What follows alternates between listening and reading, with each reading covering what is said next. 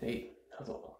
Okay, so before I get into it in more depth, I'm going to say some things here, like in a short version that you can rewind to.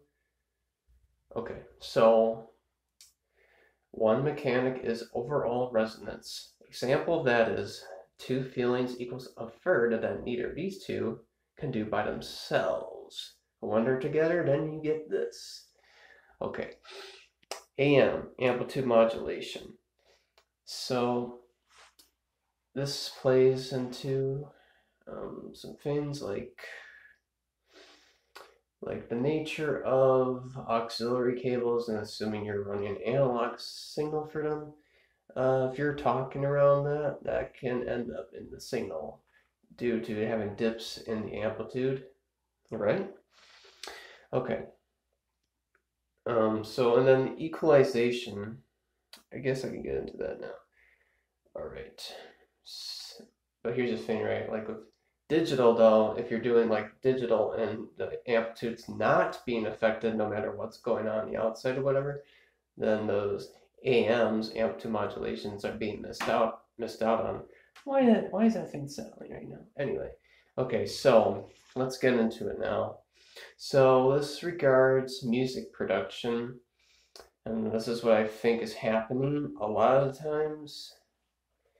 Okay, so especially in the digital age, which like I just said, AM's not being captured, which also means that, they're not necessarily being captured, and the overall resonance may not necessarily be captured.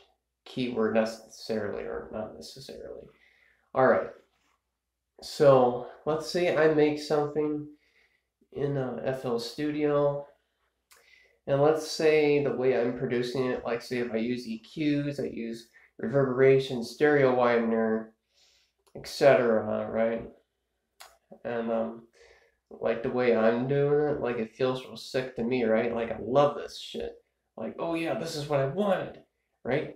But then like say you make it at home in your conditions, right? I know it's not as simple as home because you got the ley line, you got the clothes you're wearing, because the ley line and the clothes you're wearing, etc., have like their natural resonance frequency.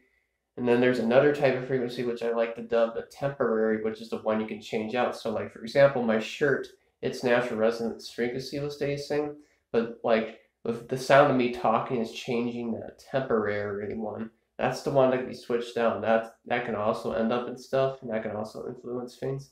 That could be part of overall resonance, etc. Okay, so um, music production, right? So it feels like the way you want it, where you are, right? But let's say you go and listen to it somewhere else, and it feels like it's lacking, right? All right. So yeah. So what's happening probably is it's the result of overall resonance that worked where you were when you produced it, and the feelings and the overall resonance, the amplitude modulations may not necessarily, like even in the analog age, like yeah, you got like the tape, and you can influence that, and you've got auxiliary, but just because of that, just because that's happening, it does not necessarily mean it's going to catch everything. It also does not necessarily mean it's not going to catch anything. It could be everything, it could be nothing, it could be somewhere in between. They could be sneaky back down too, of course. Um, but especially now with digital, where that's not this is these feelings are not necessarily ending up in it. Then yeah, that you can miss out on that. So, all right. Oh my God, this is probably rambly as hell. But yeah, I think you probably get it now. Stuff's being missed out on because, like, yeah, it felt great where I was, but then when I played it somewhere else, it's missing that. So yeah, those feelings did not end up in there necessarily. You could like make some pitches and stuff that like matches some of what you're feeling. Does not necessarily mean you're getting everything in there though. Right? All right. So hopefully this clears stuff up. One of the things that I would recommend to help this is if you don't want to do like having other people from other locations check, then what you're gonna want to do, I can't guarantee it for you because you might still have like same clothes, you might have same shower products, same this, same that. Um, there could be something like it was something that was part of the overall residence that was here today, gone tomorrow, and you can't consciously like you recognize the feeling that you felt at the end, but you may not necessarily consciously be able to name it though, and like say, okay, I'm gonna go to the store and get that perfume or that spray, right? So, what I would suggest is you could, if you like, especially if you have something like a laptop, um, you could you could produce it one way at your house and then you can go into another location and reproduce it another way.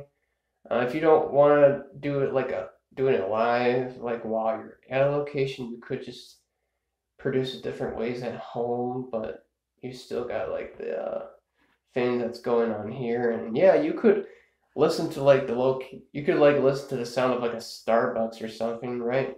But you're still like, what I mean? Like you can like go look at a video and like, or you can look up like a thunderstorm and get like the way that feels over there, but you still have like the influence of like where you are though. So you gotta keep that in mind.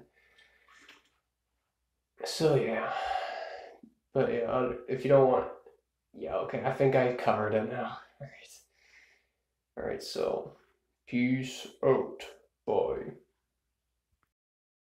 Another thing I want to mention is that when you change the volume on the actual amplifier, sound amplifier, that changes the draw rate, right? So that can also be a factor in here too.